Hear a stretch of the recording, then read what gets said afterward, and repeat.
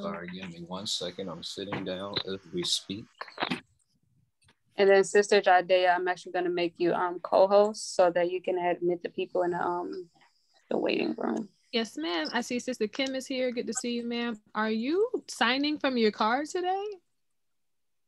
Oh my goodness, we have interpretation today. Alhamdulillah.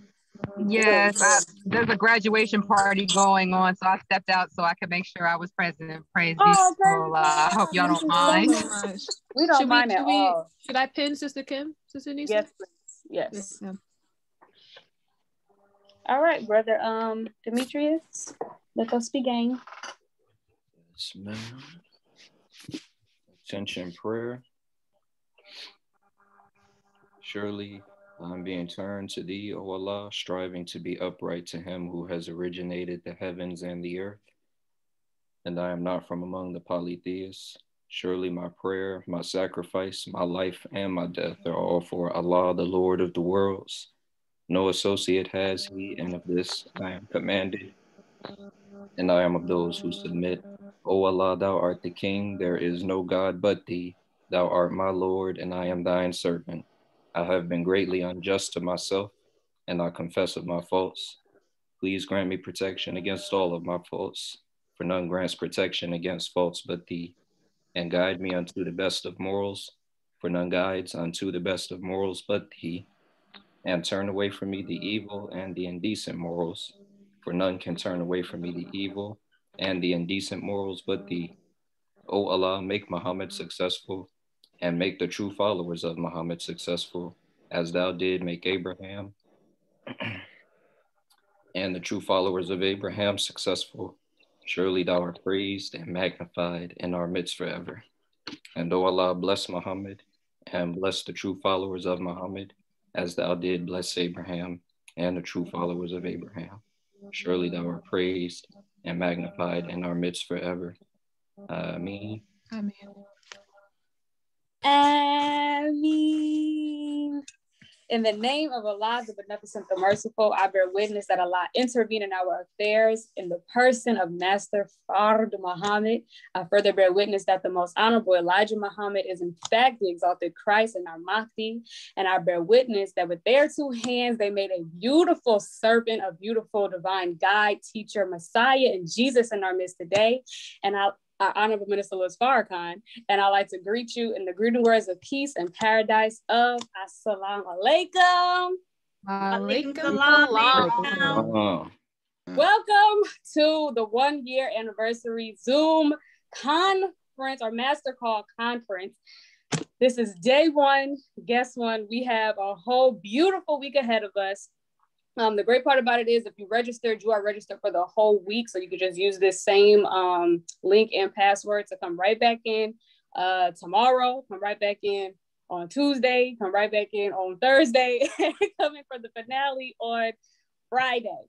So up first, we have our illustrious student minister, Dr. Wesley Muhammad, who is a humble servant of the Honorable Minister Louis Farrakhan. He has his doctorate's degree in Islamic religious studies and Islamic studies. Did I get that correct? Yes, ma'am. Praise be to Allah. And one fun fact, because I was watching this on the Savior's Day a couple months ago, and this is when the minister brought Dr. Wesley on, and he gave him his praise for writing his, what's that thing that you, after, you know what it is. Dissertation.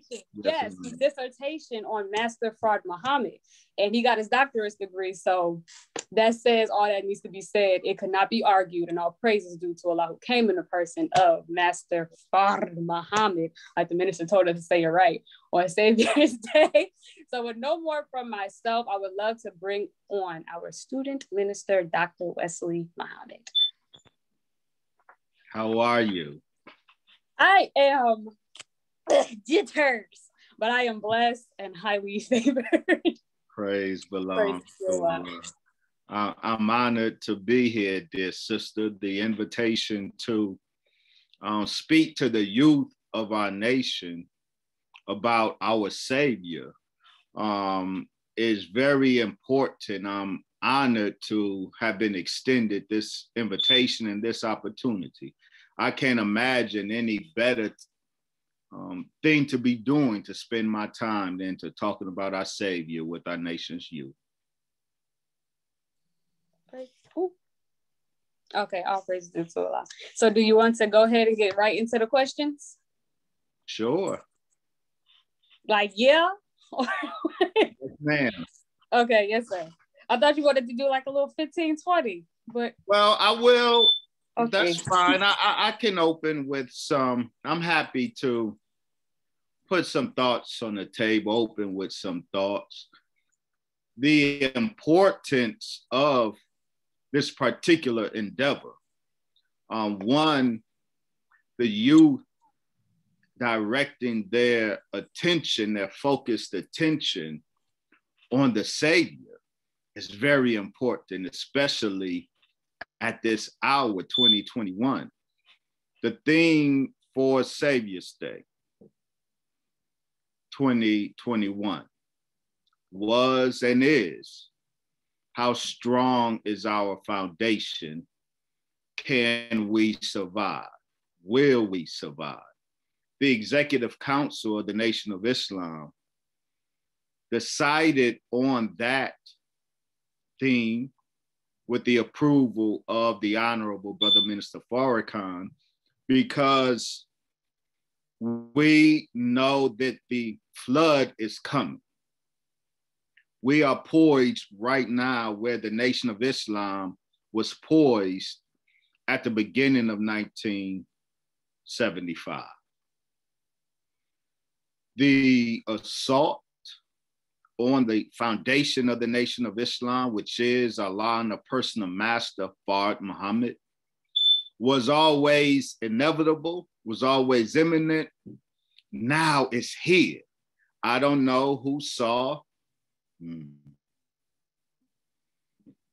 Abdurrahman Muhammad's presentation a couple of days ago on our Savior. Now, of course, Abdurrahman Muhammad is the narrator of the Netflix special, Who Killed Malcolm X? Abdurrahman Muhammad is an Orthodox Muslim with an anti-Nation of Islam agenda. The lifting up of Malcolm X and the disrespecting, the diminishing or attempted diminishing of the Savior will be and are the two-pronged approach to the attack on the Nation of Islam, exalting Malcolm and diminishing Allah in the personal master, Fard Muhammad. So it's important that we all in the Nation of Islam get shored up in our faith in the Savior, buttressed by an adequate knowledge and understanding of the Savior, so that we don't get disturbed. I will close with this, an example of how the assault will come and how it can disturb the hive, but how we should not be disturbed. You know, the case of Paul Guthrie, I don't know who on this call is familiar with the Paul Guthrie attempt at scandalizing the Savior, Master Fard Muhammad. But for a long time, Paul Guthrie, who made the claim, made a series of claims about Master Fard Muhammad, specifically that the Honorable Elijah Muhammad misrepresented his origins by saying Master Fard Muhammad was a Muslim born in Arabia who came to America to teach the Black man and woman Islam. Paul Guthrie claimed that Master Fard Muhammad was an Indian Buddhist. He was not born in Arabia. He was born in India. He was not a Muslim. He was a Buddhist. He didn't teach Black people in America the life-giving teachings of Islam. He taught Black people in America Buddhism. So the Most Honorable Elijah Muhammad misrepresented his teacher. Why I cite this is because Paul Guthrie's claims were very popular in large segments of the Black community, but very specific segments of the Black community. All of those segments who before Paul Guthrie, they had hate, jealousy, and envy against the Nation of Islam. All of those groups latched on to Paul Guthrie's claims. And he became the champion of the Nation of Gods and Earths, Paul Guthrie. He became the champion of many in the new Black Panther Party. Paul Guthrie and his claims regarding our Savior even got his hooks into many believers in the Nation of Islam. He was smart, he was good with his language, and he was good with his videography. And sister and family, we know that you don't have to be too smart today if you are skilled with videography. If you are a great video magician, you can have Black people believing anything. So that's what he was. Now, if for Paul Guthrie had a good run for about 15 years. Of those, about 4 years, he and I tried to negotiate a public debate. I reached out to Paul Guthrie, wanting to engage his claims publicly and vet his claims publicly. Of course, this was when I was debating. I don't debate anymore because the Honorable Brother Minister Farrakhan has instructed us, we don't debate. We can dialogue, though, we can discuss. So I'm inviting people for fruitful discussions now, but we can't debate. But that's now. Then I reached out to Paul Guthrie for a live public debate here in Chicago. He didn't want it. He didn't want his claims to be publicly aired and vetted. So it took 4 years before we resolved the issue, but the issue is resolved now. You can't Google Paul Guthrie and Master Fard Muhammad. You can Google it, but his series of videos in which he made his claims are nowhere to be found. If you go to his YouTube page, he has taken those videos down because once we released since he would not engage us live, we issued a series of video responses, academic video responses to each and every aspect of his claim. We dismantled the Paul Guthrie deception. So today, he had to remove all of his videos. So it's as if a nuisance that was once on our post for so long, and he was a nuisance to many a Muslim. But now it's as if he never existed. It's as if his claims were never made. I cite that for this reason. Never do we have to fear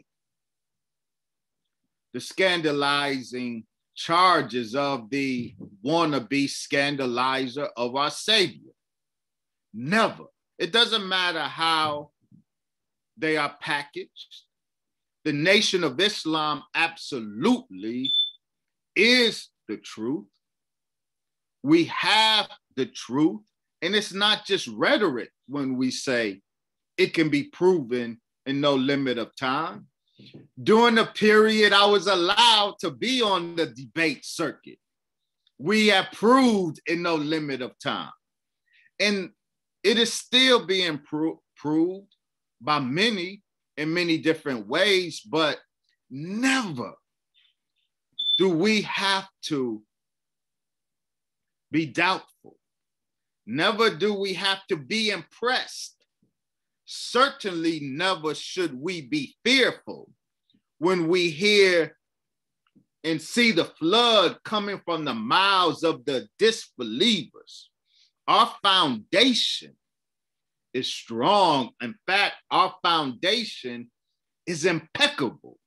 We need only anchor our faith in the impeccable foundation of the teachings of the Most Honorable Elijah Muhammad. In 2021 is the absolute right time for us to be engaging in this process.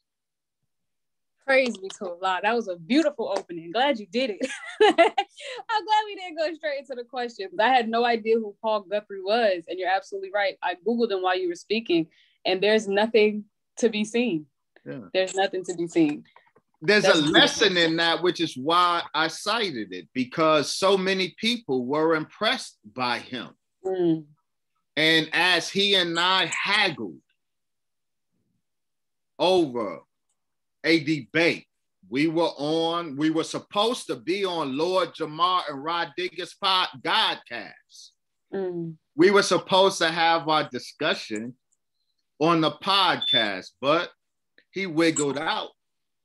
And people thought we, the nation, and me in particular, were taking an L. Not knowing the background that I have been barking up that Paul Guthrie tree for years, but he never wanted to have a public airing of his claims. He wanted only to produce a video conversation because that can be totally controlled. That's right. Eventually, I conceded his desire, and we had that video contest, and Allah blessed us with victory, and he disappeared. Thus, the Quran, in the presence of truth, falsehood vanishes. It doesn't just stand down. Falsehood vanishes. And that's right. Falsehood is forever a vanishing thing. So Paul Guthrie, after being a nuisance on our post for so long, now that we have officially responded, he has vanished. Falsehood is wont to do. Praise be to Allah. Praise be to Allah. So we're going to go into the first question, and upon Dr. Wesley's request, if we could get some questions from the audience as well. So I'm going to mix and match, and hopefully we could go a question from the Google Doc, which is also from the audience, a question from the Google Doc, and also a questions from the active audience right now. That would be perfect, and just going back and forth with that. So our first question is, someone asked, I was thinking about the Quran verse we recite often that says, Allah begets not, nor is he begotten. How would you respond to someone who would say that we're contradicting ourselves, being that Master Fard Muhammad, I'm trying to say it right, has a mother and his father was Allah before him? Yes, an excellent question. We are not contradicting ourselves if we understand what that verse in Surah Al-Ikhlas is referencing. He begets not, say he allows one God. He begets not, nor is he begotten.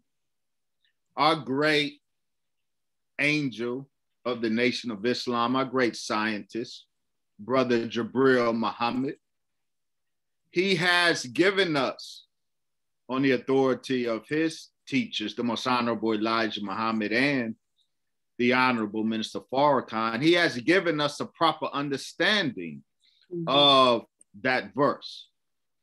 Actually, dear sisters and brothers, he begets not, nor is he begotten, points to two different manifestations of God. It's in the verse proclaiming the unity, Surat al-Ikhlas, say he, Allah, is one, because the two gods that are referred to are one God. He begets not, is one God, nor is he begotten, is another God. This single line or verse in that passage points to, if you will, the Alpha and the Omega. The Alpha being the creator, the first God to emerge from triple darkness. He was not begotten. He had no mother. He had no father. The creator was self-created, self-born. So when the verse references or declares he is not begotten, that is a reference to the Alpha, the originator of heavens and the earth. However, the second part, which is actually the first statement of that verse, actually points to the Omega, the last God, Master Fard Muhammad. It is he referred, whom the reference is, he begets not.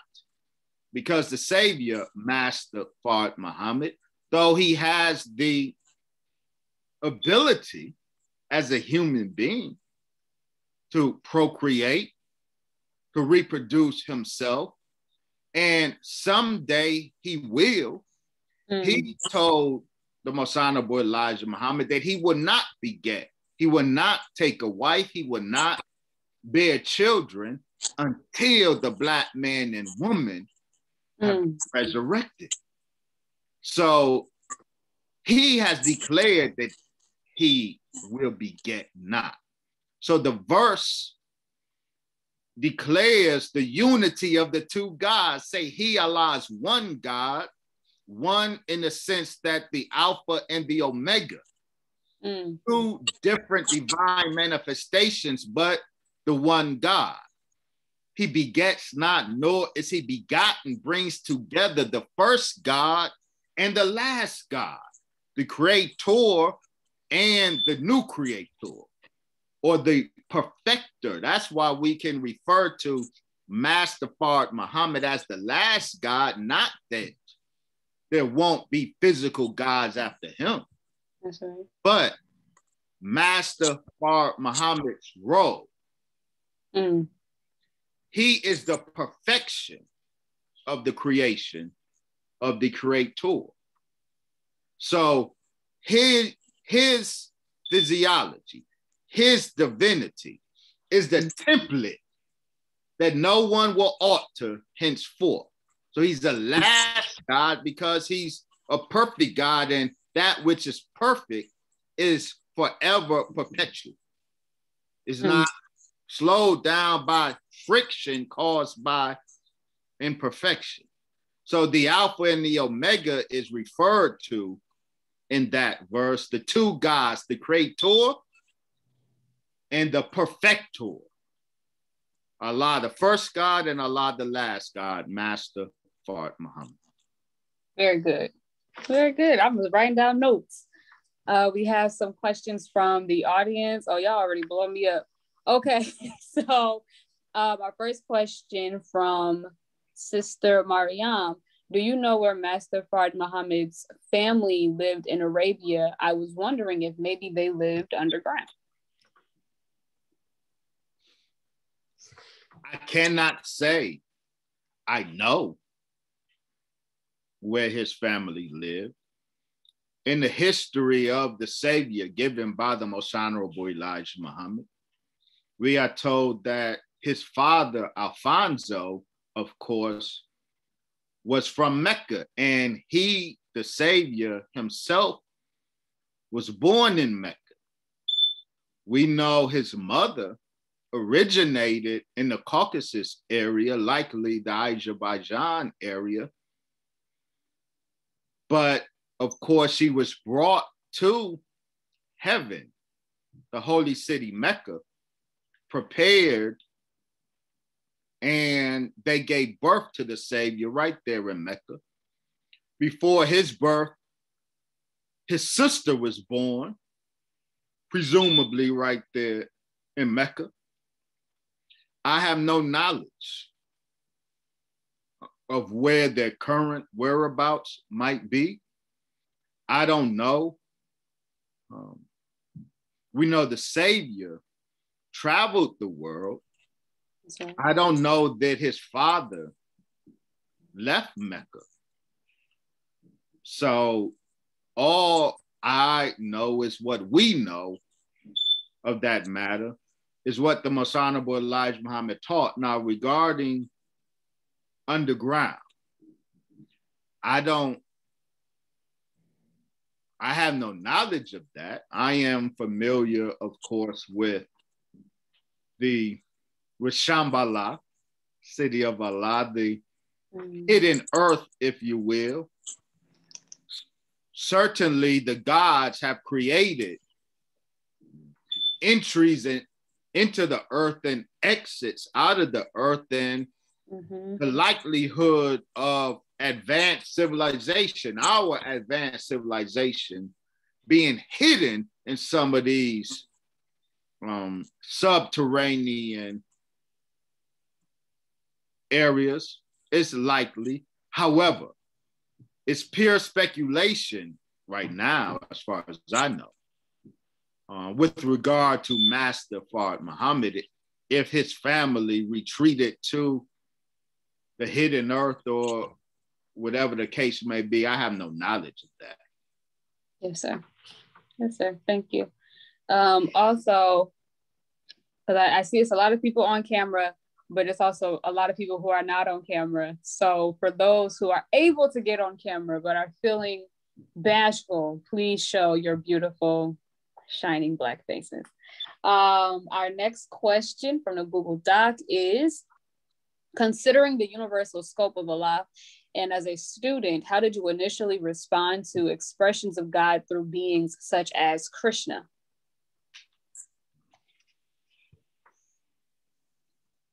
Krishna, a famous Black god of Hinduism. You know, when I encountered this conversation that took place in the 16th century in Bengal in India, I had no problem with the universality of Allah vis-a-vis Krishna. In the 16th century, there was this famous Hindu saint, Sri Caitanya. Sri S-R-I Caitanya, C-A-I-T-A-N-Y-A, the most famous Hindu saint of the time. There's a famous record of a conversation he had. At the time, Bengal was ruled by an Arabian Muslim dynasty, a famous Arabian Muslim dynasty. And one day, this Hindu saint, Sri Caitanya, had a conversation with the Muslim imam, the sheikh of that dynasty. That sheikh's name was Abdullah Patan. He was the Muslim sheikh, the most learned of the Muslims who ruled the area at the time. Sheikh Abdullah Patan and the Hindu saint Sri Caitanya, they engaged in this amazing conversation about religion, this Hindu and this Muslim. And their conversation was about Allah of the Quran. And at the end of that conversation, they both left, the Hindu saint and the Muslim sheikh. They both left that conversation agreeing that according to the Quran, Allah, God, is black of body. Black of body. As Krishna of Hinduism is black of body. Or should I say, as Sri Chaitanya's Hinduism, his God, Krishna, is black of body. So too was Sheikh Abdullah Patan, his God of the Quran, Allah, was black of body. And so if you were to Google Allah and Krishna, you will see many statements that Allah is Krishna. Krishna is Allah. It is because Krishna and Allah are part of the universal religion of the black God. Of course, we documented that in our book, The Book of God, an encyclopedia of proof that the black man is God. The original religion of the world is the religion of the black God. So we can talk about Krishna of India, or Waka of Ethiopia, or Men or Asar of Egypt, or Enki of Mesopotamia. The whole world believed in and worshiped the black God. We know that his most perfect name, beyond his 99 attributes and beyond his thousands of local dialect names, his most perfect name is Allah. And Allah refers to the same black God that the Hindus refer to under the name Krishna. So I had no problem encountering any of the dialectical manifestations of the black God Allah. Dialectical as in dialect. I'm not the moon god that needs every people to speak the same dialect. The one that blew the moon from the earth, that's what his problem was. His problem was a problem of dialectical tyranny. He desired dialectical tyranny. Theologically, I never suffered from that. Praise you for Allah. Very good. Oh, come on, computer. It almost caught me. So, just give me a second. My computer just closed. Oh. In about 2 seconds, if this don't come back on, we're going to go straight to the chat. It's acting up. Okay. So, here we go. It's open. Praise be to Allah. So, our next question is, oh no, this was from the Google Docs. Excuse me. We're going to the audience. Brother Salim asked the question, can you speak to Master Fard Muhammad and his family and the current rules of Saudi Arabia? Are they his family? As there was a revolt around 1916 and a new king was put in place. Current rulers, pardon, title. Oh, current rulers. As there was a revolt around 1916 and a new king was put in place. Oh, wait, what was it, Sis Jade? So are the current rulers of Saudi Arabia family of Master Fard Muhammad? Got you. Thank you. The Ibn Saud family, the current dynastic rulers of Saudi Arabia, the Arabia of the Saud family. No, ma'am, I have no reason to link the Ibn Saud or the Saud family to the family of Master Muhammad, or his father, Alfonso Allah. Alfonso Allah was a jet black Arabian, as the original and true Arabians are jet black, like Alfonso was. The Saud family is one of many families who are described as Arab, but originated as non-Arab.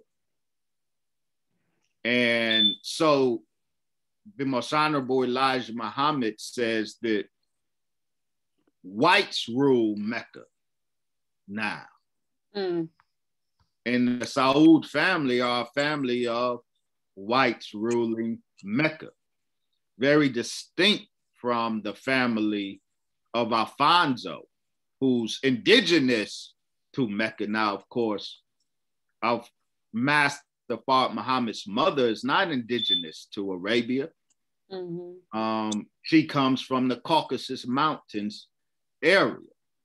So there is a closer, certainly genetic relation, broadly speaking, between the current rulers of Arabia and such foreigners as was originally Master Muhammad's mother. But I am not saying, because I can't say and I don't know that it could be said, that there is an actual genetic relation between the white Saud family and the Azerbaijan or Caucasus Mountains family of Baba G, Baby G, so-called Baby G or Baba G, which is likely how her name was pronounced. Baba G. It's a Persian honorific, actually. Baba G is a Persian honorific. And so no, I have no reason at all to connect the Saud family with any line of the family of Master Muhammad. I've seen nothing that allows me to do so. Yes, sir. Yes, sir. Praise you to Allah. We are now at 100 people in the room. And also, I believe Brother Ilia Rashad has entered the room. So let us welcome him as well. He'll be coming. Shout out to my brother Ilia. Our next question, we're not going to be able to get through half of these questions. Our next one is, let me see. I want to go in order, but I also want to pick some juicy ones. Yeah, you don't have to be a prisoner to. Can I ask a question? I don't have to be a prisoner. Okay. I like this question. It was actually the last one I believe that you received. Here it is. That's a question. 1 second, beloved. We're going in order. Can you put it in the chat, please? In the lecture, Who is God? Part 2, you described us as al-Muqtadun. Muqtadun? The people of the Mahdi. Okay. What is the importance of understanding the Islamicity of the Honorable Elijah Muhammad according to the classical tradition and the Sunnah in both defending point number 12 and deepening our understanding of it? How has this affected your appreciation for the Honorable Minister Louis Farrakhan's representation of his teacher? Yeah, it's critical. Recognizing the legitimate, authentic Islamicity of the Most Honorable Elijah Muhammad and what he taught is absolutely essential. Of course, 1975 happened. The flood that we got swallowed up in was the claim that the teachings of the Most Honorable Elijah Muhammad were not Islam. That he and his followers were and are not true Muslims. And of course, the bludgeon that they used, the Muslim world used to deceive us into accepting that bogus claim that we are not true Muslims, that what we have is not legitimately Islam. The bludgeon that they turned against us was point number 12. Islam does not acknowledge that God can come in the person of a man. And so all such talk is shirk. It's association or polytheism. And when you are tagged with the sin of shirk, that's a monkey on your back. It's a scarlet letter on your face that no one wants to go around the Muslim world with, and the Muslim world won't allow one to go around with that scarlet letter on our face. But we never had that scarlet letter on our face. We were never guilty of shirk. In fact, as I demonstrated in my dissertation, my doctoral dissertation, the Muslim world with their spook God is guilty of shirk. It is not God as a man that is shirk. The Most Honorable Elijah Muhammad said, God is a man, and we just can't make him other than man, lest we make him a lesser God. That's right. God, Allah, is a man. Shirk is describing Allah as other than that. Now, we demonstrated that the Islam of the Most Honorable Elijah Muhammad is consistent with the Islam of Prophet Muhammad ibn Abdullah. Yes, the Islam of the Most Honorable Elijah Muhammad, it does violence to the Islam of the Muslim world. That is a fact. No one can deny that. But this is also a fact. The Islam of the Muslim world does violence to the Islam of Prophet Muhammad ibn Abdullah of Arabia. The Islam of the Muslim world today does violence to the Islam of the Holy Quran. So we have demonstrated that we are the people of the Sunnah, Ahl Sunnah, meaning the nation of Islam. That's right. We, with our theology, we are perfectly walking the path, walking the Sunnah of Prophet Muhammad. I will close with this. In a very important hadith, which is a sound hadith, an authentic hadith, sahih, meaning it's not weak, it's not da'if, it cannot be negotiated away. Muslims or Muslims, we learn of Prophet Muhammad, who was late for prayer, Fajr prayer, one morning.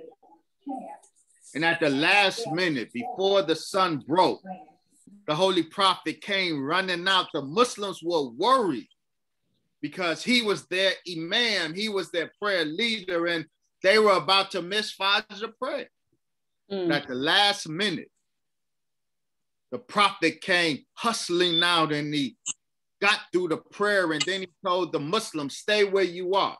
You're not dismissed. Do you want to know what kept me from you this morning?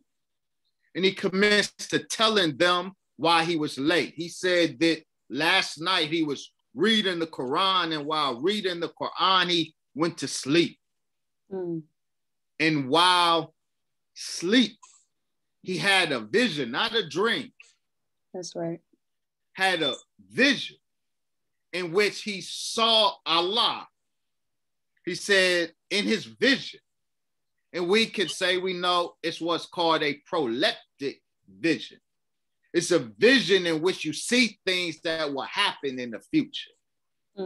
Prophetic. In the Holy Prophet's vision, he saw Allah. He saw Allah. He said Allah came to him as a man, Shad. And this man that he saw, this Allah that he saw, was a man of white skin and black hair. And this white skin, black haired Allah, man, said, touched him. He felt his fingertips on his chest. And that touch from this future, white-skinned, black-haired Allah, the touch to Muhammad transferred to this Muhammad all of the secrets of heaven and earth. Now, if the Allah who came in a person of a white-skinned, black-haired man, if that was a future Allah, then the Muhammad whom he touched and transferred the knowledge of the secrets of the heaven and the earth, that was a future Muhammad too. So what we learn is that the Prophet Muhammad of 1400 years ago, while in Medina, God showed him a vision that will come to pass 1400 years later, showed him a vision of Allah coming in the person of this white-skinned, black-haired God. We know his name today, Master Fard Muhammad. And when this white-skinned, black-haired Allah comes, he will touch a Muhammad. And this touching of Muhammad will transfer to him the secrets, the knowledge of the secrets of the universe. That knowledge of the secrets of the universe is called supreme wisdom, the teachings of the most honorable Elijah Muhammad. Love it. Yes, sir. Yes, sir. We are the people of the Sunnah. We are the custodians of the true heritage, the true Sunnah of Prophet Muhammad. The Muslim world deviated from the Sunnah, the path of the Prophet Muhammad. That's why, believers, we don't follow them. We cannot follow the East. The East does not follow the Prophet. That's why the East is dominated by the West. We get no guidance from them, as they have rejected in their theology Prophet Muhammad. We must reject them in their theology. Though we love them, they are our brothers. Son of Islam. I'm sorry. What is going on? I'm sorry. Go ahead. The son of Islam rises from the West, no longer from the East. So they are to sit down and be taught by us. And let us not be so inclined to sit down and be taught by them. We have the light. They don't. Praise be to Allah. So we're going to take two more, and the people are begging for a part two because the hour just did not do, it did not do all that it was supposed to have done. So they are begging for more. We have so many questions in the chat. And the chat is on fire right now. If everyone can keep their phone on mute, it would be a blessing from Almighty God Allah. Thank you kindly. This question I wanted to, sorry to the people that I'm about to skip, but this one is, I feel like this is a really super important question. Brother Arthur Hudson asks, how can the relevance of knowing about Master Fard Muhammad stop the killing in the south side of Chicago? Master, the Most Honorable Elijah Muhammad said in, I believe it is, our Savior has arrived. He quotes Master Fard Muhammad saying this: they are so happy. I'm assuming that they here are the scientists. Master Fard Muhammad said, they are so happy that now we can teach you that the black man is God. In truth, what we need to know in Southside Chicago is not just that Master Fard Muhammad is God, but that the black man is God, meaning them. They need self-knowledge first. That's right. Knowledge of who they are, because it is who they are that makes this violence such a terrible thing. It's not really who Master Fard Muhammad is that makes Southside violence such a tragedy. It's who they are who's killing each other that makes that act so tragic. The Savior came to give us that knowledge that will raise us. And so it's important that we understand point number 12 in its broader context. The reason point number 12 is not an illustration of Christian incarnation theology. People make the mistake and lump us with the Christians and assume that when we say in point number 12, Allah came in a person of Master Fard Muhammad, that this is similar to the Christians saying God came down as Jesus. No. There's a fundamental difference. Christian incarnationalism, Christian doctrine of incarnation, says that God, the Father, is a spook, and at a particular point in history, he condescended. He became lower than himself in becoming a man. So prior to the birth of Jesus, prior that God was not a man, that is not our teaching. Prior to the birth of Master Fard Muhammad, the black man was God. So his divinity, the divinity of Master Fard Muhammad, must be understood in the context of the larger theology. God is a man and man is God. So on Southside Chicago, we don't start with God is a man. We start with man is God, meaning you, bruh. You God and he's God over there. Whether you're on 63rd or whether you're on 79th. That's right. The black man is God. So, and it's also necessary for us as Muslims to understand point number 12 in its broader context, so we don't make the other Christian error, right? Because for the Christians, Christ is a singular event. God becoming man is a singular event, never happened before and never to repeat it. So Christ becomes someone to be worshiped rather than someone to be followed. The point of Christ's divinity is not for Christ to be worshiped.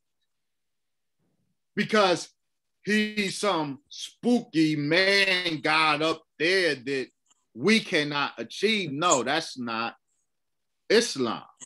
Christ is God. And if we follow the way of Christ, we will be God like Christ. And so the scripture says that when he comes, we will be made in the twinkling of an eye like him. See, that's the difference between Islam and Christianity. Christ is God. We don't argue with the Christians on that point. But the practical application of that theological truth is different. For them, Christ is God. That means we worship him. We eat pork. We live savagely. We live riotously and do whatever we want to our body, mind, and spirit. It's fine if we worship Christ on Sunday. For us, Christ is God, but not God to worship, God to follow his way. And as perfect as we can follow his way, his example, we can be like him. So I close with, as I said, in the Nation of Islam, we do religion not to worship God. We do religion to be God. That's right.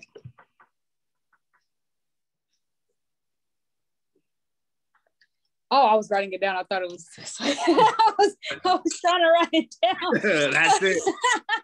I wanted somebody put it in the chat so I could tweet it. We got 3 minutes left. We do religion.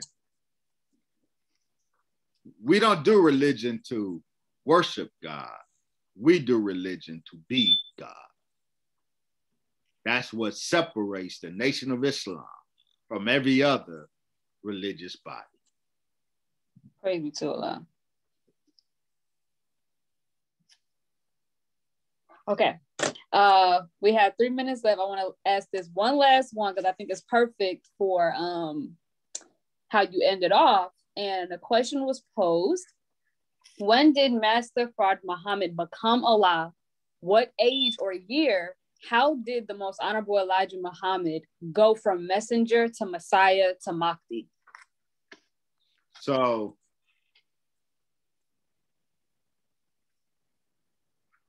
I would say, and then I will attempt to unpack it. With the second question, it was by evolution. It was a process. The first question, by birth. By which I mean this. Master Fard Muhammad was born into the world. The Latin term is, an academic term is sui generis, meaning totally unique. There was no human birth similar to his birth in Mecca, because he was born to fulfill the desire of the Creator 76 trillion years ago. The Creator knew that the creation, his creation was imperfect. And he knew that the imperfection that was all around his creation derived from his own nature. The first God was an imperfect God, and every God that descended from him have been imperfect gods. But he wanted perfection. And the most honorable Elijah Muhammad told us about this universal law that when a people have a legitimate desire for something and are deprived of that, their longing for that will give birth to a child with everything in his or her nature to deliver what that people justly desire. The human family of God has for 76 trillion years desired, longed for the perfection of creation. That 76 trillion year longing was realized with the birth of Master Fard Muhammad, February 26, 1877 in the holy city of Mecca, Arabia. On that day, the first perfect human being was born. The first perfect God was born. So when he came out of his womb, even though he had to study 42 years, he had to go through the normal human processes of growth and evolution. But he was born with the capacity. He was born with perfection that his growth will only unleash, if you will, on the world. And I'm using unleash in the most positive sense. So he was born as Savior, even when he did not yet know it because he was too young. Now, of course, the Most Honorable Elijah Muhammad is the firstborn from the dead. The reason, I believe, Master Fard Muhammad, while he is number one, he raised up the Nation of Islam and he withdrew himself. He left the picture for us, but what most of us may not know is prior to the COINTELPRO counterintelligence program, scandalizing effort of 1963, where they propagated the lie that in the press that our savior is this Wallace Dodd Ford, the drug dealing convict. And we had to answer that false charge. And in answering that false charge, we displayed the picture of the Savior. But most Muslims prior to that had never seen the picture of the Savior. We did not display it in the temples.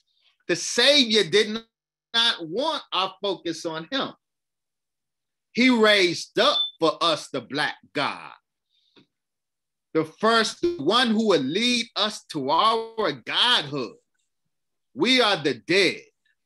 The Most Honorable Elijah Muhammad is the firstborn from the dead, and because of his awakening, because of his evolution, our path will be the path of the Most Honorable Elijah Muhammad. We weren't born like Master Fard Muhammad was born. We were born like the Most Honorable Elijah Muhammad was born. We were born dead, so he is the Black God. And now, as Mahdi, we can say God Almighty. That's right. Master Fard Muhammad made Christ God Almighty for us. See, he's so humble. That's the beauty of the Savior. He's the most powerful human being that ever lived. If anybody has a right to ego trip, it would be him. That's right. If anyone would have problems with humility, it would probably be him, but he ain't got that problem. So he's the most powerful human being that ever existed, yet he rose up one from the dead, gave him the power and authority, and fell back and said, I give y'all him. That's humility. So if the most powerful human being can have power and yet be humble, not be a victim of his ego, dear family, with all of our gifts, we have no warrant. That's right. To toss our ego around as if we really got something. We may have a little. You may be popping a little bit, but you ain't popping like the Savior. That's right. So if he don't throw his weight around, and he can, let us walk the earth with power, but let us walk the earth in humility. That is not contradictory. Yes, sir. Praise be to Allah. Thank you so much, student minister Dr. Wesley Muhammad. I will absolutely be reaching out for a part 2. So just, wait for that email because it's coming soon. Thank you so much. I enjoyed it. Bless you. You as well as all of your audience. It was an honor. How strong is our foundation? Will we survive? I have every confidence that we will. Praise be to Allah. And so we could come off a mute and give Allahu Akbar.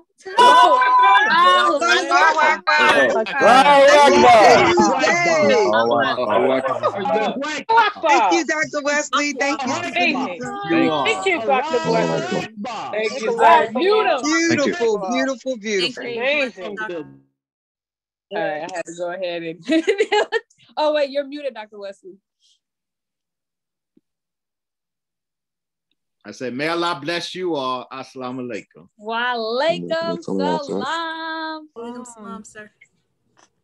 Thank you. So now we have up next, let me catch my emotions because I feel water droplets starting to try to come forward from this region of my face.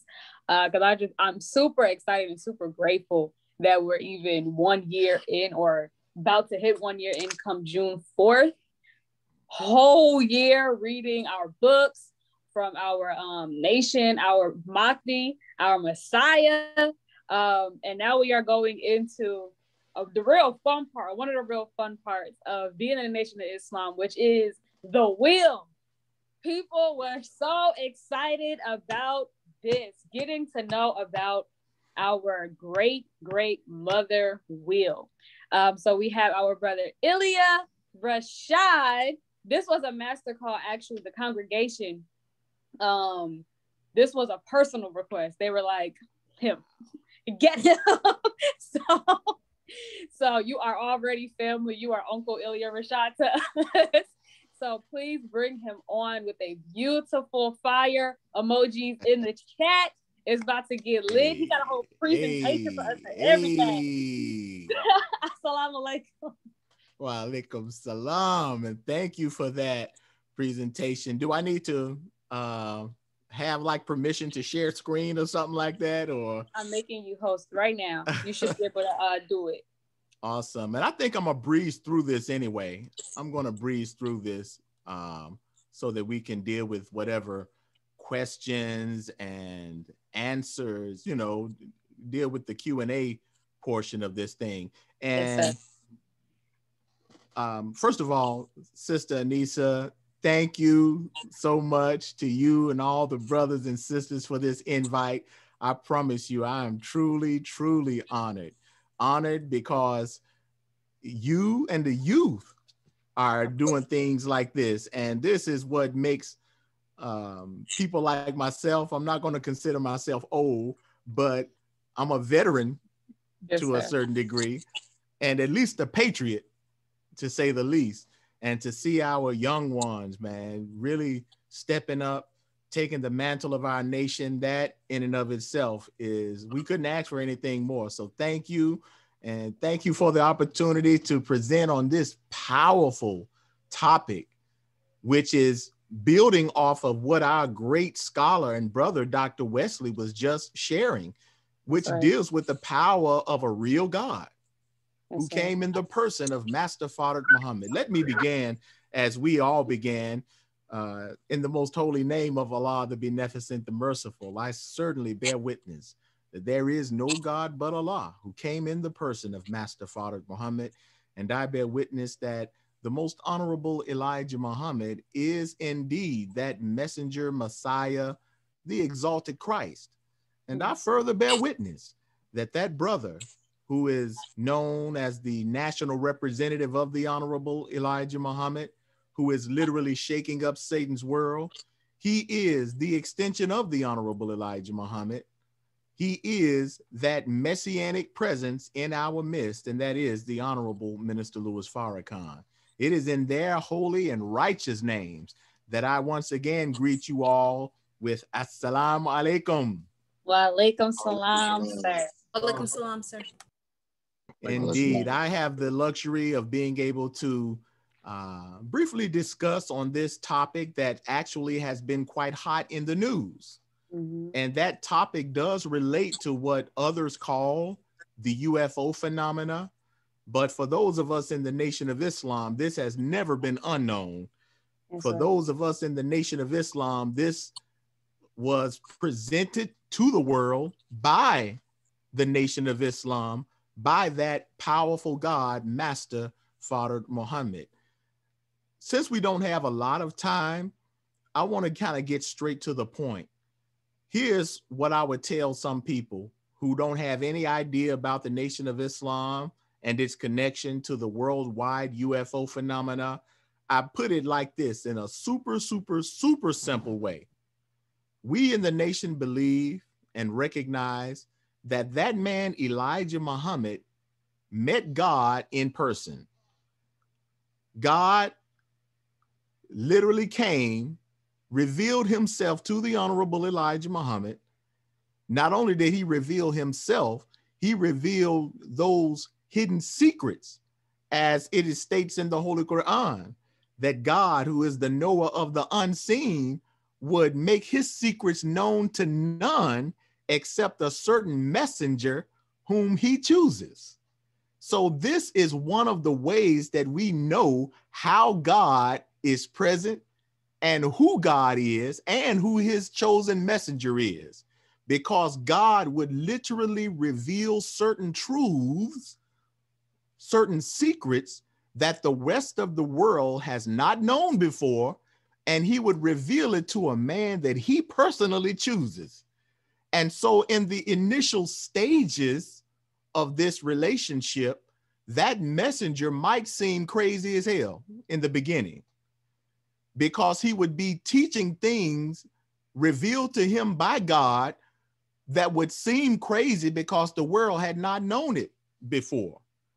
One of the many truths, and there's a whole lot of them, scientific truths, but one of the many evident truths that Allah revealed, one of these secrets, involved the reality of a huge circular plane that we call the mother plane or the mother wheel, along with its 1,500 smaller wheel-shaped planes that are known as either bomber planes or baby planes. And these planes are the direct result and production of God in person, in fulfillment of all the scriptures of the Bible and the Holy Quran, because all of the scriptures prophesy and speak of a God in human form who operates from some type of heavenly vessel in the sky.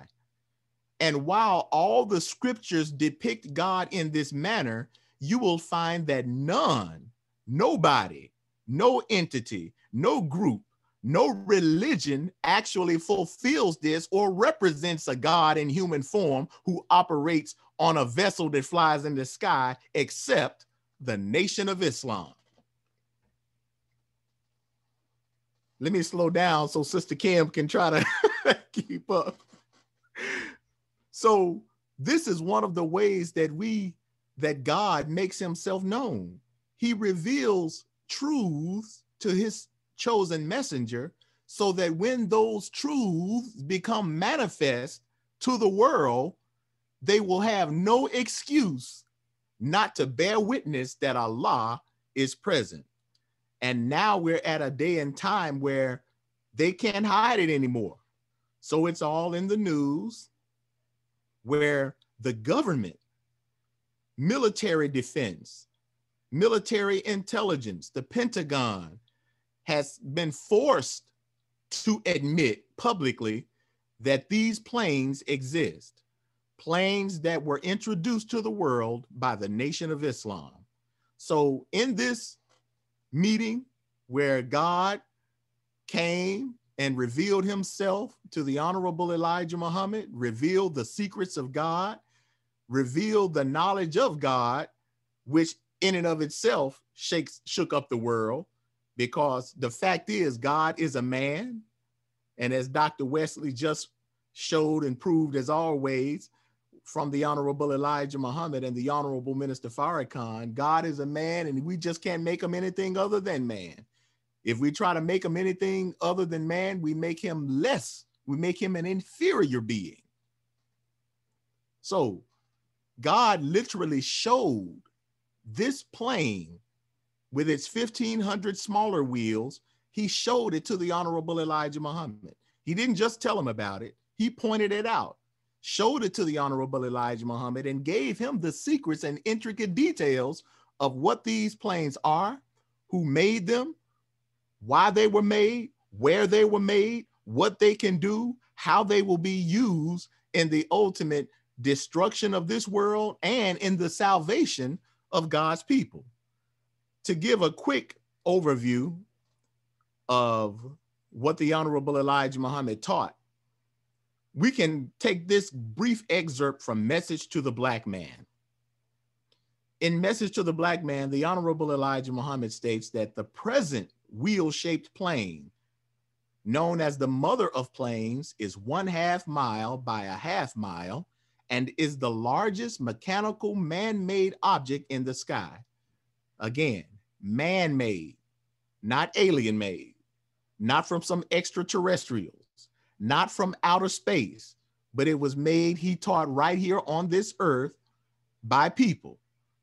He said it is a small human planet made for the purpose of destroying the present world of the enemies of Allah. So this plane is literally a warship, among other things. It serves as like the office space of God, if you will. It is described in the scriptures as Allah's throne that's stationed up in the heavens. It's mentioned that in both Bible and the Holy Quran. But one of its purposes is to destroy the enemies of Allah. This is congruent with what we read of in the scriptures, because all those prophecies speak of God in this manner, using some vessel that he will use as a warship. The Honorable Elijah Muhammad continues, the cost to build such a plane is staggering. That lets us know it ain't from outer space. There were people from this earth that were used to build it. In fact, the people that were used to build it, it was headed by Master Father Muhammad, God in person. And I'm under sorry, him, Ilia Rashad. Does anybody else see just a black screen where he is? I did too. I see that as well. Thank you. Okay, Thank you. And by the way, if it goes black again, make sure you let me know. Yes, sir. But Yes, sir. The fact that people were paid in the construction of this lets us know that it's nothing spooky. It wasn't from no aliens and from outer space, but these were people. The labor force consisted of thousands of people, with Master Father Muhammad at the helm. Under him were his special scientists, and under them were just a workforce of thousands of people, most of whom had no idea what the ultimate goal of what they were helping out with would be. They just had their own parts to work on, and they did their job, and they were paid rather handsomely. So the cost to build such a plane is staggering. The Honorable Elijah Muhammad continues, the finest brains were used to build it.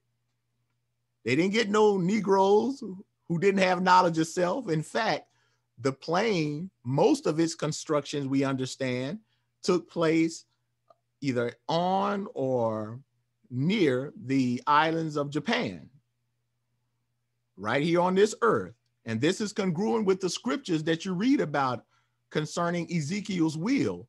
It doesn't say that they came from outer space. It says that they were lifted from the earth. Okay. It is capable of staying in outer space 6 to 12 months at a time without coming into the earth's gravity. There are other places where the Elijah Muhammad said that the mother plane and the wheels will stay out a year, year and a half. They don't have to come back, but they come back to the earth's gravity. It carried 1,500 bombing planes with the most deadliest explosives. So these 1,500 smaller planes accompanying the mother wheel are what people started to see and refer to as flying saucers. These are the main ones that have captured the world, where hundreds of millions of people across the globe have sighted these things, photographed them, filmed them, that they call UFOs. But the Nation of Islam is what brought this reality to the world. The Honorable Elijah Muhammad stated very plainly that the mother plane and her work is the display of the power of the mightiest God, Master Fard Muhammad, to whom praise is due forever. See, this is part of those secret that Allah revealed. It's a display of the mightiest God. It's a display, a physical proof and evidence of his presence and his power in the real world. So just as Allah would reveal his secrets to his chosen messenger, as Allah promised in the Holy Quran, well, this secret would have to involve certain things that were never known to the world before. You will not find where there was any major mass sighting, any official government investigations, any UFO concerns. You won't even find where the term UFO or unidentified flying objects was a thing before the Honorable Elijah Muhammad taught on this. All of these things took place years later. Master Fard Muhammad showed the Honorable Elijah Muhammad his plane in the early 30s, either 31 or 1932. Mm-hmm. All of the major sightings and reports and concerns came afterwards. And so it was because of this that the Nation of Islam was initially, in the early 30s, we were called a voodoo cult, because as we were clashing with the authorities in the Detroit area, some of those clashes warranted the authorities to arrest some of the members of the Nation of Islam. And it was a lot of clashes. We used to beat the hell out of the police all the time. But in these clashes, they started to investigate these crazy Black people that they had never seen anything like before. They talking this stuff with this strange teaching that Black people are the original people. Black people are gods, talking about a wheel, a plane that can fly in the sky made like a wheel. This is nonsense. These people are voodoo cults. So all throughout the 30s, because of this strange teaching that had never been seen or heard of before, they labeled us a voodoo cult. And even in the FBI files, all throughout the FBI files, they refer to us as MCI. I'm like, what's that? Sometimes they will refer to NOI, but they would have MCI, which stands for Muslim Cult of Islam. So they have been calling us a cult. But some years later, now this is in the early 30s, but some years later, in 1942, something happened. Something happened in what became the first major encounter with Allah's wheel and the baby planes encountering the U.S. Armed Forces, February 25th, 1942, in a historic episode that became dubbed the Battle of Los Angeles. To give a brief overview, late in the night, a huge circular unknown object was spotted near Los Angeles off the coast, and it warranted the U.S. Armed Forces to gather their artillery, to gather their weaponry, and try to intercept this unknown object. be mindful, America is in war and at odds with Japan and other countries. So America is already on high alert. So when they see this object that was stationed up in the clouds, I don't know if they saw it on radar or what, but it was reported and they met the object. The object came and positioned itself in the clouds. And there were also some smaller crafts that were seen moving erratically, according to the reports and the military reports. It was such a shock that the military fired over 1,400 rounds of heavy anti-aircraft artillery at this huge circular object that's stationed up in the clouds. With over 1,400 rounds of anti-aircraft artillery fired at this thing, it did not budge one bit.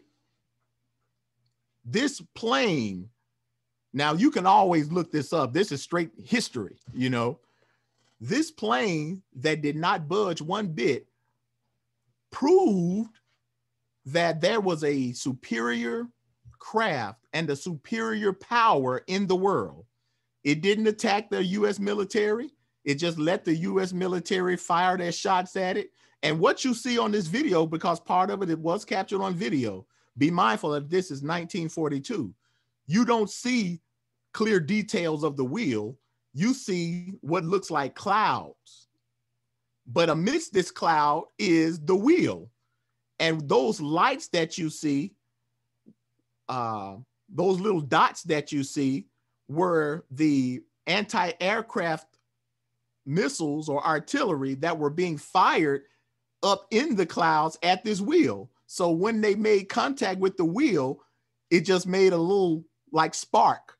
And that's what you see on this video right here, along with those lights that the military had, you know, pointing it up, trying to find out what this thing is. This episode, and after they fired all of these 1,400 rounds at the wheel just went off about its business, along with the other few planes that were with it, just went off. But it left the country in shock. It left the US military perplexed, to the point where I think General Knox was his name and President Franklin Roosevelt were at such a high alarm that they did not know what the hell this thing was. They underwent an investigation to try to see, was this Japan? They tried to see if it was Germany or some foreign country. But in their investigations, they realized that no foreign country could have had a technology like that, because if they had technology like that, they could have easily did away with America. But they were trying to find out what was this superior object. What was it? Excuse us, brother, we can't see you anymore. Thank you. Thank you. So in their investigations, all of their investigations, all of their intelligence, all of their military science and intelligence led to the only people talking about these things, which was those Muslims that they called a voodoo cult, because they were the only one on record talking about anything that matched what they encountered over Los Angeles.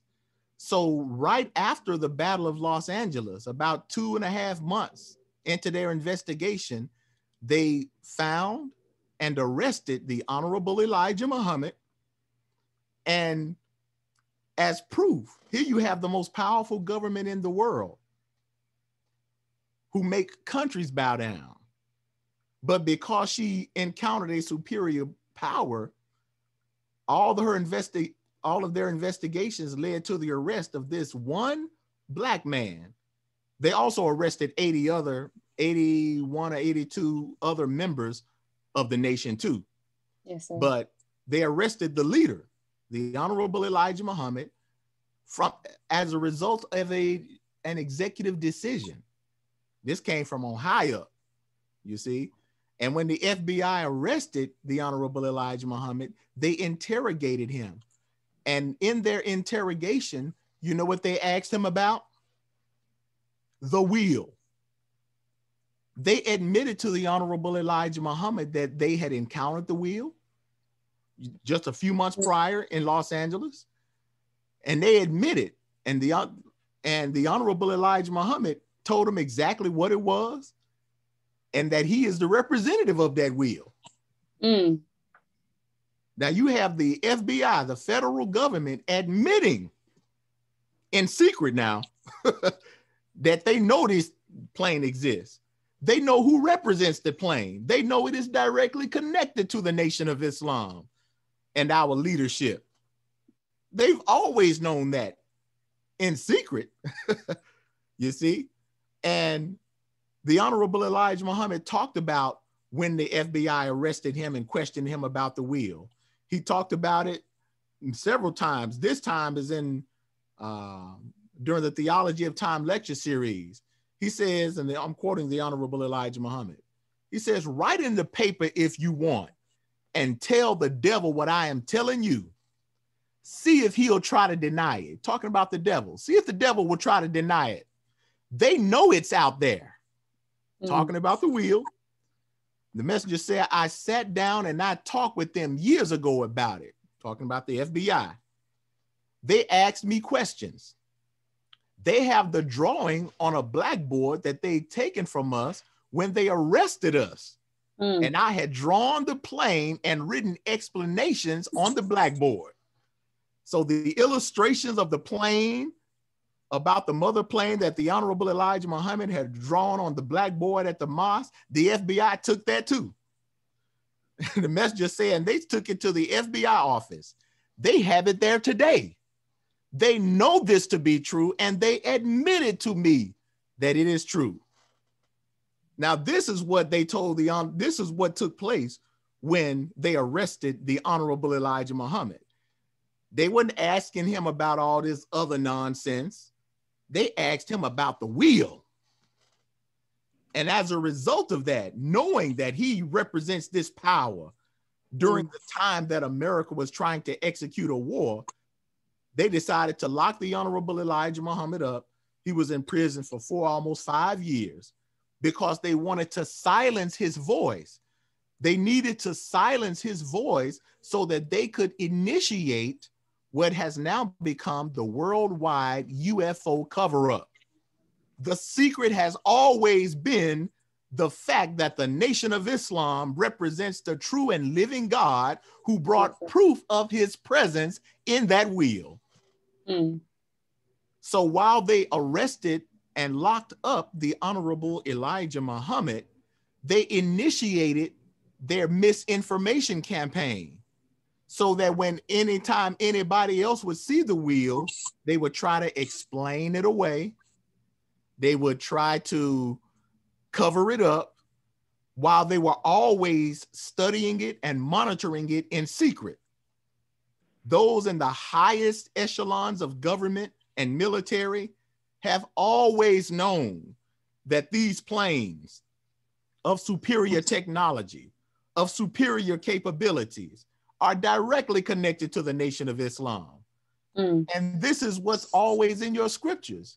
Your scriptures show us how God would show his power to his enemies, to the oppressor, because he would give the enemy a chance and an opportunity to do right by proving to the enemy that he has a superior power greater than that of the oppressor.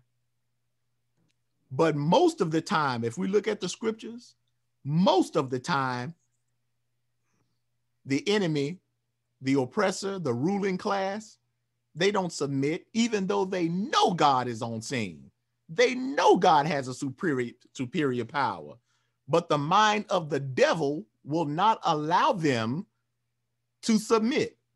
This is why Pharaoh, after seeing the power of God through the plagues, after seeing the power of God lead Moses and the children through what's described as a cloud by day and a pillar of fire by night, after seeing this power, Pharaoh and his people still had the gall to try to challenge God. That's what you see today in white America. That's what you see today in Western European powers as it relates to the UFO phenomena. They know Elijah Muhammad and Farrakhan represent that power. So after they arrested, and I'm gonna close this part down so we can do some question and answer. So after they arrested the Honorable Elijah Muhammad, they initiated the disinformation campaign and the cover up, and they made everything related to UFO above top secret. So it's no surprise that today they are being forced to admit. I mean, look at it. They admit that they've been lying all this time. They're just now, this year, 2021, the government is just now admitting that these planes exist, which shows that they've been outright lying and hiding the truth since the Nation of Islam has been here, since at least 42, when they admitted to the Honorable Elijah Muhammad that these planes are real. But everything the Honorable Elijah Muhammad taught and the minister teaches about these planes have been confirmed in the real world. All of your cases bear witness. I don't have time to go over these different cases, but just to kind of throw some out there, if you want to do some research, consider checking out the Washington, D.C. UFO incident of 1952, when some of the wheels were captured on film and seen by thousands, or at least hundreds of citizens in the DC area flying over the nation's capital with impunity, letting you know who's in charge. We're talking about a mighty God, y'all, who revealed his secrets and has proven himself in the real world. This is not limited to some religious belief where I just believe because the scriptures say it. No, we're dealing with actual facts today, y'all. God has made himself known. So even if you don't even believe in God or don't even believe in the scriptures or the prophecies, hell, the actual facts and the evidence prove that Elijah Muhammad met the supreme being, proves that Farrakhan is empowered by and backed by the power of this real God in the real world. It's always been an issue. Your NASA astronauts have had to come forth. I'm reminded of Colonel Gordon Cooper, one of the most decorated astronauts in American history. He held to his dying day that these planes exist. And they exist the way he described them, just as the Honorable Elijah Muhammad had taught before anybody else. But we don't even hear about Gordon Cooper. Caught on film, the wheels, caught on film, caught on NASA radar, caught on Air Force radar. It's a presidential problem. All of the presidents since Franklin Delano Roosevelt have had to deal with this issue. I wish we had time. We could go over all of these. Let me cut that back on. We would go over all of these different things, but now you see where they are coming forth. And I'm gonna end my part with one or two more slides. I'll end with this slide right here, because in summation, the big secret to the worldwide UFO phenomena has everything to do with the Nation of Islam. That man, the Honorable Minister Farrakhan, is the representative of that divine power on this earth. He is the official spokesperson, national representative of the power of that wheel. And those wheels, the same ones that have been seen and spotted again by NASA. So Allah asked us a question to see if we're going to continue denying the proof that he's continually shown us. That's right. Allah says, and he shows you his signs. Which then of Allah's signs will you deny? That term signs comes from the word ayat, which literally means signs or evidential proof. You see? So which one of Allah's proofs and evidences, which one of these type of signs will you deny? Are we gonna deny the fact that the Honorable Elijah Muhammad brought the 1000% truth that he did meet the Supreme Being, God in person, and brought proof? Are you going to deny it just because the wheel didn't come directly to your house in your backyard and dance for you and say, look, I'm the wheel? Are we going to be that foolish to deny the clear proof and evidence just because it doesn't come in the package we want?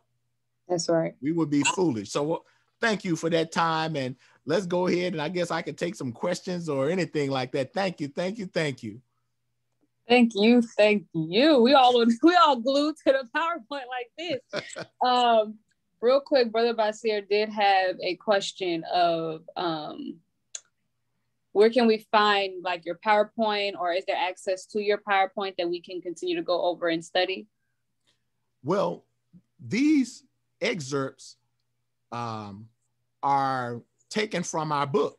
You know, I just take little pieces from the book and put it up here, and I may have certain things posted. I may have something on my website, nationbrothers.com, but it wouldn't be this slide because these slides always change. If you come next week, I'll have something totally different right here. You know? Yes, sir. So, yes, sir. But the truth is consistent. That's right. And that's one of the reasons why we produce the book, so that we can have all of this research documented and easy to find with the sources and citations listed. That's right. Yes, sir. Thank you so much. So we're going to go into the first question. We have about 15 minutes. We're probably going to go a couple minutes over, but you know, in master call true form, we be running over sometimes. So it was one question in here that I really, really thought was interesting. Where is it? Someone asked about, do you go there when, here it is. What is the selection process for piloting the wheels? Will just NOI believers have access? Do we go there when we die, or just if we make it to the hereafter? Is the mother will Jana? So it's like 4 questions in one. Yeah, that's about 4 or 5 questions all in one right there. What is, I think the first one, what's the selection process for piloting the wheels? Yes, sir. Well, it's not just for anybody. We're taught that those who pilot the wheels, they were selected by Allah. I don't know all the full criteria of the selection process, but they were taught since they were children, very young ages, somewhere around 4, between 4 or 6, something like that. They were very young when they started being taught. And of course, they were taught under the tutelage of God in person and other scientists. So naturally, these pilots and the people that control these wheels, these are what the Honorable Elijah Muhammad called scientists, which is the same as what is known in the scriptures as angels. You see, that's interchangeable, scientists and angels. We don't believe angels are some spooky Cupid looking creatures with wings on their back and all of that crap that Hollywood has put in our mind. But angels are actually people, but they are people with certain abilities, certain intelligences, and certain powers given to them by God to execute for his purposes. So these planes are operated by scientists or angels. And this is congruent with what you read in the scriptures of both Bible and Quran. We read where God's heavenly throne is stationed in the heavens, but surrounding God's heavenly throne are his angels, angels who sing praises to their Lord, angels who accompany God and his presence in his throne office, if you will. So everything the Honorable Elijah Muhammad taught is very practical. You see, that's a fact. You can't get spooked out with this. Look, this man taught that God came in person, and this human God proved and showed him phenomenal planes made by humans on this earth that can fly in the sky. Now tell me anybody that you know of intelligence who would deny that human beings can make planes that fly in the sky. Who gonna deny that? So you would look stupid as hell if we would look crazy as heck if we tried to deny and say Elijah Muhammad, that's crazy. Y'all talking about some planes in the sky. No, it just so happens that the human-built planes that we talk about are more superior than anything of conventional wisdom that the white man or any other man has made. And the fact that these planes have been sighted by hundreds of millions all over the globe, and the fact that countless billions of taxpayer dollars are put into studying these planes, and the fact that the world's most powerful governments have admitted and confirmed everything Elijah Muhammad taught, man, we would look so foolish trying to deny that. And that's why you don't hear anybody even challenging us on the matter. No religious folk, no government personnel. They do everything to divert attention away from the truth of what we teach. You know, they anti-Semitic. Y'all killed Malcolm. Y'all don't believe in Jesus. Just anything stupid to deny the provable real world truth presented by the Honorable Elijah Muhammad. Let me get to those other questions. Do we go there when we die or something like that? No, we're not into that spooky stuff. First of all, understand that the Honorable Elijah Muhammad nor the minister teach that the wheel is a place that all the believers are supposed to go to. Where do we even get that from? That's nothing. No, it serves a purpose. That's right. It's like the office space of God. If you do get to see it or go there, hey, that's a blessing. But the purpose of the wheel is to demonstrate the power of God, his healing power and his destructive power. Because one day, and apparently it looks like it's going to be soon, the wisdom that's on that wheel will be here on this earth. That's the whole point. For us to take the wisdom, the instructions from the power of that wheel and implement it so that we can establish Allah's kingdom here on this earth. Thy will be done on earth as it is in heaven. See how I did that? Thy will. Wish I had a tambourine. I got to get a tambourine because I do this on a master call all the time. And I don't have a tambourine. I'm going to get one though. You answered that, and did you answer is the mother world Jannah? Jannah, which is basically heaven or paradise in the Holy Quran. The mother plane is an aspect of Jannah. It is a type of heaven, but that heaven, the goal, Allah's goal is for that. Let me put it back on. The goal is for that wisdom to be applied on earth. But that wisdom, that heavenly paradise that is currently on the wheel, it's not going to be fully manifested here on earth until after the destruction of Satan's world, which is the other purpose of that wheel. One is healing and peace forevermore, but the other part, it is a warship that will be used in the destruction of Satan's world, because you can't establish peace on earth. You can't establish the kingdom of God on earth while Satan is still on earth cutting the food. So his world has to fall first. So yes, it is Jannah, but it's not just Jannah.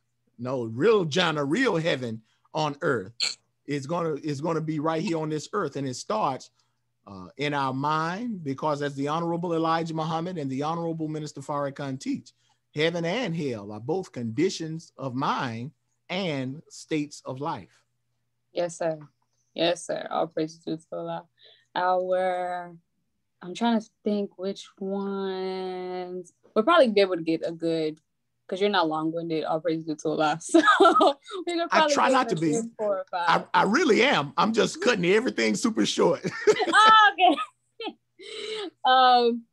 Let's see. Do you know what the particular significance of building the wheel on Japan, and if being built there says, and if being built there says something about some kind of particular importance of the Japanese people?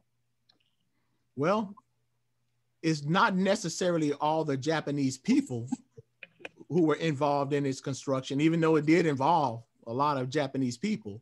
The Honorable Elijah Muhammad said that the construction of the plane took place with the 4 major races of the original man: black, brown, red, yellow, something like that.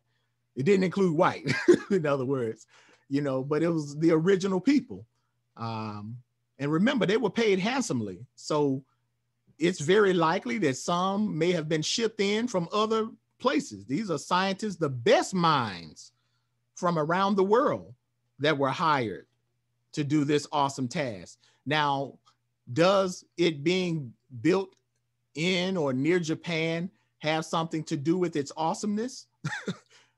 I don't think that where it was built, we know it was built on this earth.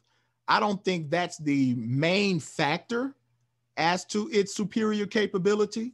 The primary factor concerning the superiority of the wheel has to do with the mind behind its construction. Whether it was done in the desert, whether it was done, in Memphis, whether it was in Plainfield, Sister Anissa. Yes, sir. I don't think that's as important. I'm certain it's important, but I don't think it's as important as the mind and intelligence and wisdom that went into its construction. Yes, sir. Yes, sir. Our next one is, how would you explain in baby language the wheels to someone for the first time? I had someone ask after hearing the Honorable Minister Louis Farrakhan for the first time during the Criterion, and I answered their question, but I would like to hear how you would answer this. Explain it to the wheel, and I think I kind of hinted on it earlier. Elijah Muhammad proved that he met God because God showed him his aircraft that's made like a wheel, consisting of a big one and a whole lot of smaller ones. They built by people on this earth. They were built on this earth, but they're planes that are far superior than anything that anybody in this world can think of. That's what the wheels are. That's what have been now called UFOs. Again, I think that's a very plain way. That's beyond baby language right there, isn't it? It's very clear. Very clear. It's some real smart and powerful people that made planes that are better and more superior than the planes that we're used to. That's and right. Elijah Muhammad knew the main person behind the construction of those planes. Just happens to be God himself. Just happens to be, oh my God, Allah. The supreme being. Yes, sir. This is another question from the audience. Do the baby planes differ in size? Oh, this is a good question, but I thought the same thing. Do the baby planes differ in size? I've seen sightings that have shown variation in shapes. In a sense, it looks like they increase in size with ranking. Oh, and pardon me, he also included increase in size with ranking, and he referenced the ranks of the Nation of Islam as well in terms of our military. That's a heck of an observation. That's Sister Jediah. Sister Jediah, at your service. The question came from Brother Basir. Okay, appreciate you. Well, what the Honorable Elijah Muhammad described, he just mentioned that they are made like a wheel. He mentioned that they are spherical. He didn't say that they were all the same size. He didn't say that they all look just alike. He gave us the delineations and the descriptions of what they can do. He said that a plane shaped, this wheel shape, can fly in any direction at any time. He told us how fast they can go. He says they can go so fast that you can blink and they'll be gone. You know, he said that they can go anywhere in space or wherever that they like, that they want. This is the power of a real God. But the thing is, we have to always remember that all of this is proof, real world proof, that Elijah Muhammad met God. We cannot run away from that. That's what everybody is running away from. That's why they don't want to deal with the Honorable Minister Farrakhan on this topic. Hell, they won't even deal with me as his student. That's right. You know? Sorry, somebody. Please keep your phones muted, family. It'll be much appreciated. I'm sorry. Go ahead. Yeah, but I think we pretty much answered that one. Yes, sir. Yes, sir. Okay, so then we have another question from our Google Doc, which is also from our audience. I feel like you answered that one. Let's go to the first one. The most Honorable Elijah Muhammad taught us that Black men are the crew of the mother plane. Why are the Greys, I guess they're talking about aliens, the Greys given the credit even by those that have claimed to be abducted or contacted by the crew of the mother plane or baby planes? That is part of the disinformation campaign.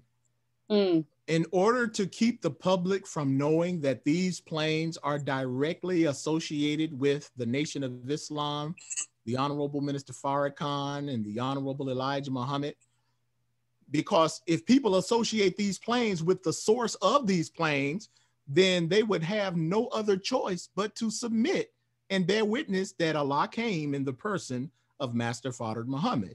So since that's the main reason why the UFO topic has been kept above top secret, is so that they can sway the public into believing that these planes are anything other than what they truly are. So after they arrested the Honorable Elijah Muhammad in 42, that's when they really initiated. That's actually the official UFO cover-up when it starts. After that time, they started flooding the movies in Hollywood with flying saucer UFO type related movies, all of which depict UFOs as being something of extraterrestrial origin or of some alien origin or even some monstrous enemy that we need to be aware of, you know. All of that was is part of the disinformation campaign. And this is why to this day, even though the Nation of Islam is on record, on government record, and on academic record as being the first to teach about these crafts and remains the only entity to give definitive details about them, even though that's on record. Black screen. Thank you. Even though we are on record for showing and proving that, you'll find that none of the mainstream journalists, none of the government officials, none even of the so-called UFO researchers, the big ones, they won't even question us. They won't even critique us. They don't even want to deal with us. You know, the minister years ago told me to see if I can,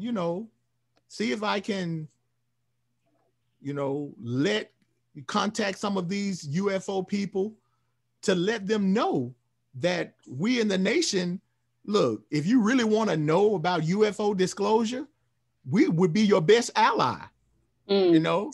But I noticed that most 97+% of my efforts have, been rejected by those type of UFO researchers. So it's expected because the truth that we have, it debunks all of their lies. They That's make right. a whole lot of money from their documentaries, from their books, from their movies, by keeping the UFO topic a mystery. As long as they can keep it a mystery and have people believing it's aliens, they can continue making a hell of a lot of money. Or a heck of a lot of money, excuse me, I'll get excited.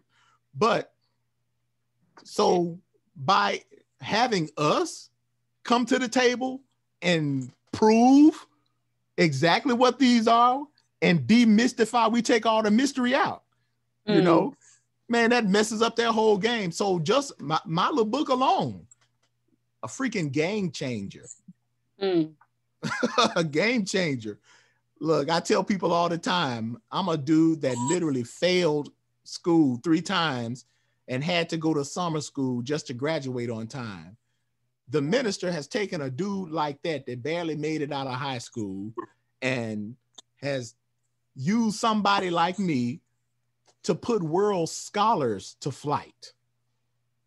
You know, we have world scholars afraid to deal with the truth that I've been blessed to compile on behalf of the minister. So we know beyond doubt that what we have is the actual fact, and all of it just proves that the Honorable Elijah Muhammad met God in person. That's right. And you know what? I don't know, we almost over time, but we got one more question from Dr. Wesley anyway, so. Okay, great. Oh, well, I would just make the point that this is why world religions run from us too, because all of the major world religions and their faith traditions and their scriptures depict God and his angels in the exact manner that the Honorable Elijah Muhammad and the Honorable Minister Farrakhan represent. All of the scriptures depict God operating from some type of heavenly vehicle that flies in the sky. Whether it's called a New Jerusalem, the city of the living God above, also described as the mother of us all. Whether it's described as a God's throne, which is like his office space, whether it's described as God's flying chariots, whether it's described as his chariots of fire, described as clouds by day and pillar of fires by night, whether it's described in the Holy Quran as al-istiwa al-arsh, Allah's establishment upon his throne of power, this same throne that would be seen, where the angels would be seen round about it. Allah's throne in the Quran that was seen over the waters. Oh, hold up. You mean the Muslim world and the God of the Holy Quran, the Allah of the Holy Quran, has some type of physical space that he resides? How Allah gonna be over the waters if he's not in some type of form? See, the religious world, look, if the scientific world run from us, we know the religious world ain't trying to hear us. That's right. That's right. I would just say that, you know, that with all of these scriptures, all of these faith traditions, whose scriptures prove to you and show you that God would come, that God would appear in human form, and as proof of his presence, he would be accompanied with his vessels that fly in the sky, his wheel as seen in Ezekiel's prophecy. God, a man God on a throne amidst this wheel that flies in the sky, followed by other little wheels that were lifted from the earth. Man, all your scriptures talk about God in this manner, yet none of the religious folk believe in God in that manner, except the Nation of Islam. So when you want to know the truth about the UFO phenomena, I'll come see us. That's right. Appreciate you, sis. And then, do you have time for one more question? We have one from our illustrious Dr. Wesley. He asked the question, Wow. When we as believers see the changes in colors, would you consider that we could be given signs from the baby plane as the minister receives? Man, if what he's referring to is one of many occasions when the minister has seen wheels. I'm reminded of in the early 90s when he was overseas and the wheels started projecting colors to the minister, indicating the moves that he should make. And the minister, in communicating that to the minister, I think the wheels turned red and green, letting the minister know when he should leave and when he should go. And this is also a common descriptor in many of the sightings and cases of the wheel. In fact, I think in the book of Ezekiel, it's described in one sense as having different colors, sapphire here and beryl there and all of these. So these are glimmering, very beautiful, different colors that can be projected. And not only can the colors being emitted from the wheel tell us something, but more importantly, the representative of that wheel has been telling us something, you know, and so many people, and I'm so glad Dr. Wesley brought that up, because so many people, even believers, we often think that the wheel has to do some stuff in order to, you know, for us to understand the power. No, God is real. That's right. He has an official representative here. You know, that's like the doctor. I will try to use this analogy. You know, doctor can give you a prescription, and that prescription is known to heal your problem. But we would be real crazy if we expected the doctor to come to our house and make the prescription drug right then and there, give it to us, feed it to us, and all of it. No, that's unrealistic. What's realistic is for the doctor, even if you even didn't see the doctor, not if the doctor know your symptoms and he provided the prescription for you, you take the prescription and apply it based on how it's been recommended, based on the prescription. Well, we don't have to wait on the wheel to come and do something and make an announcement. I am a scientist on the wheel and I want you, man, please, that's unrealistic and it's spooky. That's right. Because the power of that wheel literally has an official representative in the Honorable Minister Farrakhan, who is the spokesman, that he is the voice of the power on that wheel. And so if we're not even going to listen to the prescription and abide by the prescription of its representative, then hell, we wouldn't bear witness no way. And Allah tells us over and over in the Quran about those who think like that. And they was like that then with the prophets, and it's like that now. Some of them said that we still not going to believe after Allah would give signs and proofs and proofs. Many of the people said, we still not going to believe until we see your God manifestly. No, despite all the mathematical and scientific proof and evidence and statistical data and every other kind of data and proof, some people still won't believe, and they'll make the same excuse as those in the Quran and be like, well, I ain't gonna believe unless I see your God or see a wheel come to my door. You know, so I haven't been to China. Just because I haven't been to China, and seen China for myself, does that mean China don't exist? You know? No, sir. No, sir. So look, it takes more energy to try to disbelieve in the actual facts presented by the teachings of the Honorable Elijah Muhammad than it would to just accept the plain truth. That's right. So again, I appreciate you big time, Sister Nisa, and all the rest of the crew. Thank you all. Appreciate you, Dr. Wesley, man. That's the man there, boy. That's my brother. That's the man there, boy. when it comes to research, that brother is a beast for real. That's right. Dr. Wesley, man, look, that's my brother there. Thank you. Thank you. Thank you so much. And we're going to need a part 2 as well. We have several other questions that we could not even scratch the surface of. I still got questions in here, and we got a whole bunch of questions from the viewing audience. So inshallah, we can have you back for a part 2. The master Zoom call is forever y'all home. We have adopted everybody, Brother Kiyam, Sister Ava, who else? Brother Talib, Brother Rasul. We've adopted everybody on this call. Oh yeah, Imam Sultan. So y'all got the heavy hitters. Huh? Y'all got the heavy hitters. I'm just glad to be amidst that wondrous number. Yes, sir.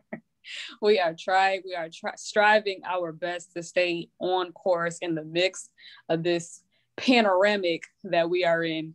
We are doing our best to stay on course. What's that? This is, of course, our book, UFOs and the Nation of Islam.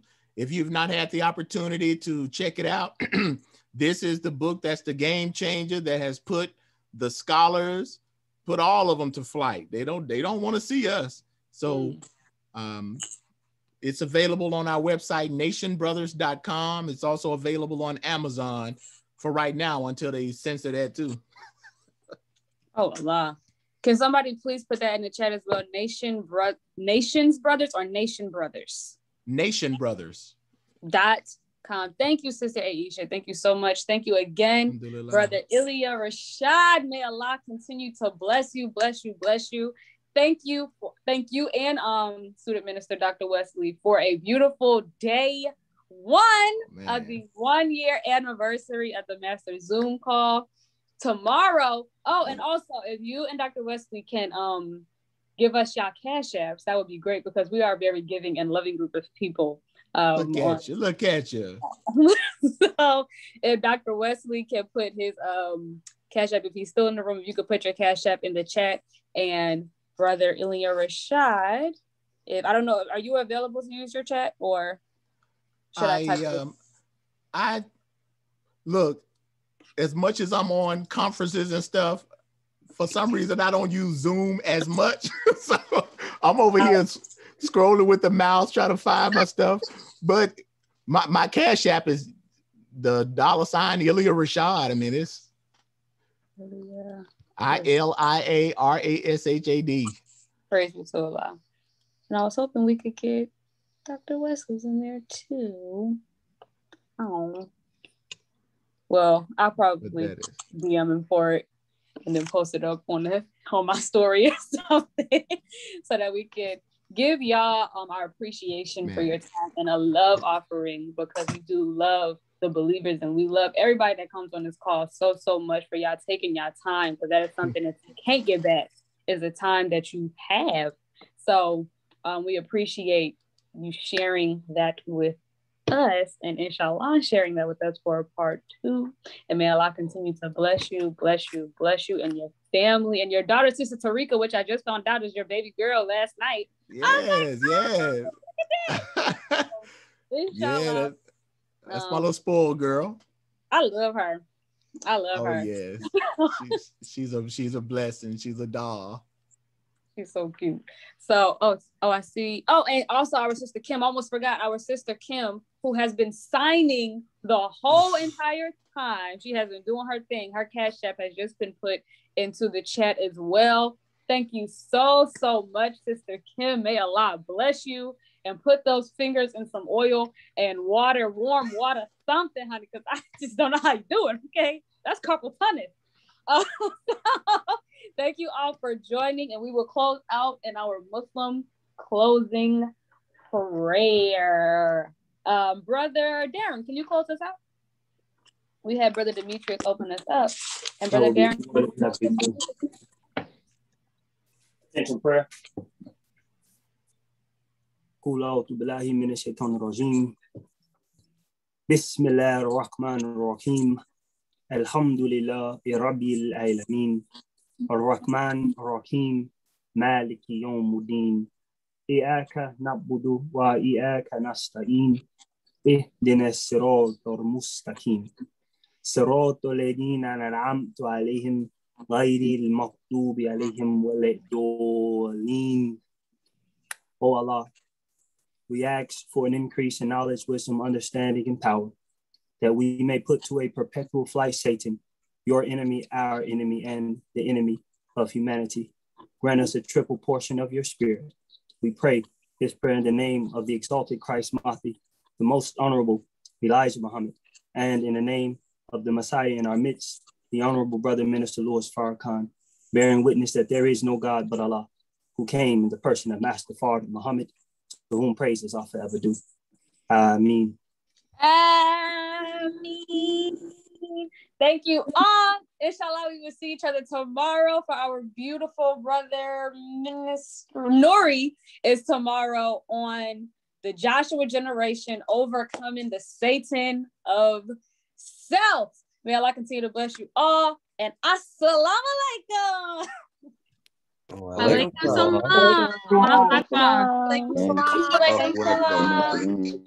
Alaikum salam.